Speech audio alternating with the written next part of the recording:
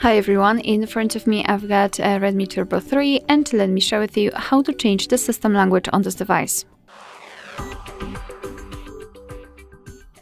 So let's start with opening the settings, and here we have to scroll down to find additional settings. Now let's tap on languages and input and tap on languages at the top. And here we've got available languages from which we can choose. So as you can see, we do not have a lot of options to choose from. So basically just tap on the specific option and it will be immediately applied. You can see that right now the whole system will be displayed in the chosen language. Let me quickly change it to English again. Tap on it, and as you can see, it will be immediately applied. Alright, so that will be all. Thank you so much for watching. I hope that this video was helpful, and if it was, please hit the subscribe button and leave the thumbs up.